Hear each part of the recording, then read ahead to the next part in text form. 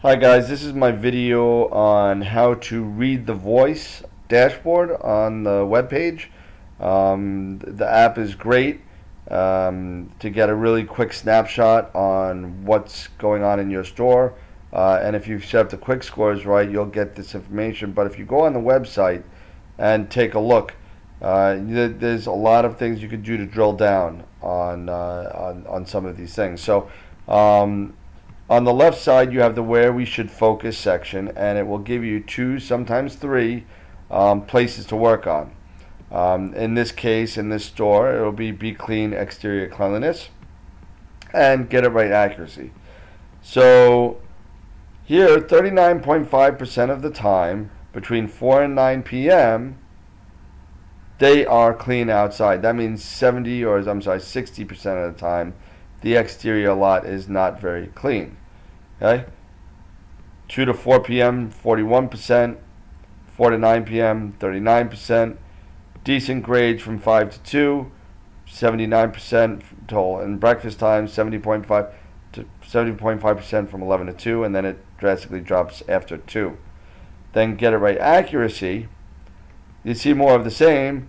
High scores during the day, and then drastic drop after 2 p.m.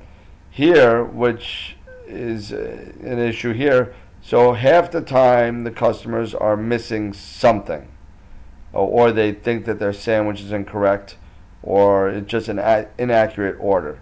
The thing that's good about this is that you could drill down and get the comments. It'll run a report for you if just click on it. So let's try 4 to 9 p.m. for the last 90 days. Remember, the scores are for the last 90 days right here, for the last 90. So go to 2 to 4, let's say, and I'll say the last 90 days here,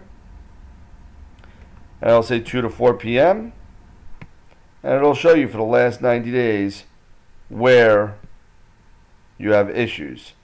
Now again, you can come up here and unclick the highly satisfied, and now it will get rid of the good ones and just show you the ones that are under 5. Okay? It was just okay. It was satisfied. Fast. Really not a very good comments here, but that's how you would get them all. Going back to the dashboard, you'll have comments here for the last 30 days. So you go through the last 30 days, see a lot of 4s. Remember that 5 is the only thing that does count on the voice for a perfect score. On the bottom, it'll show you your trend. This is the last 6 months of what your scores were.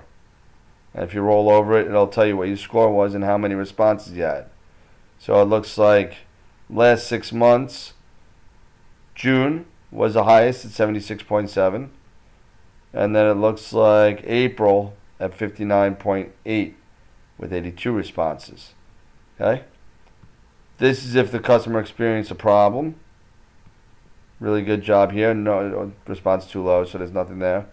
But 11.6, then down to 8.2, so it looks like their trend is getting better here. And then it'll give you if you're up or down over the last 90 days before this, over here. So in this store, we're down, down, down, down, down, and we're up here for rating better than competitors. Okay? Over across the top versus the National McOpCo rolling days 90-day score. So this is if we're doing better than McOpCo right here. So we're not running better than the corporation here, but we're running better than the corporation here. This is your rolling score in your store for the last 90 days. And that's the dashboard. So if you have any questions, again, feel free to give me a call or a text, and I'll talk to you later.